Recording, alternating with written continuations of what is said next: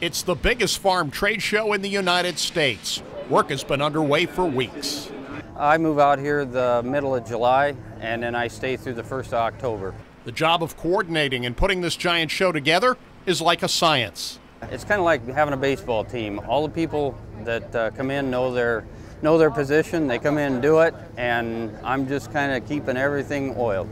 Tents and buildings are being erected at Progress City. Millions of dollars of farm equipment is already in place. It's a great learning experience for students at nearby Richland Community College. To see the introduction of over $1 billion new technology being introduced at the show, it's an agribusiness dream come true.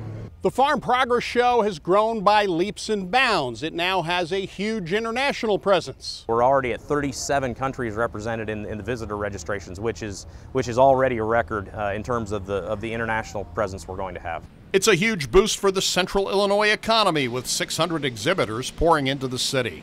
They're the ones that are coming in and staying in the hotel rooms, eating in the restaurants, buying things at the hardware stores to put these exhibits together. Hotels across the county are completely booked for next week. In Decatur, Doug Wolfe reporting for WAND News.